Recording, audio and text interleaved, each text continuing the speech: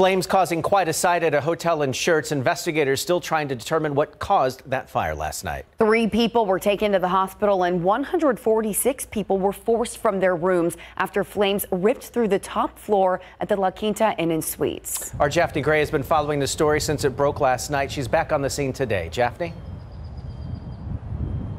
Yes, guys, if you look behind me, you will see a clear daytime view of the damage done to the upper portion of the hotel. You also look down, you'll see that management has set up an information area for those 146 people who are now staying at different hotels, but still may have their things to retrieve here.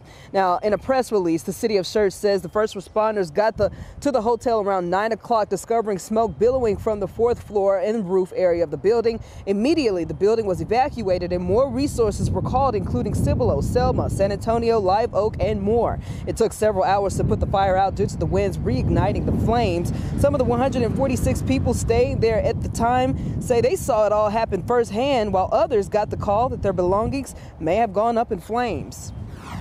We went down there to the elevators and seen there was smoke coming out from the elevators. And we just went back to the room, grabbed the car keys and wallets and stuff. We started beating on the doors, trying to get people out.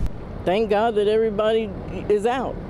And, you got your life. Don't worry about the clothes because you can, get those from somewhere else. It wasn't until 2:45 this morning that the fire was fully extinguished. Today, firefighters were busy going in and out of the hotel, carrying luggage and things out for residents. Preliminary information says the building has got extensive water damage to the lower floors, fire and smoke damage to the 4th floor and attic, but a full review of the building is still pending. Now, along with the 3 people who were treated and released from the hospital, there was also a dog inside on the 3rd floor. It was also treated with medical treatment.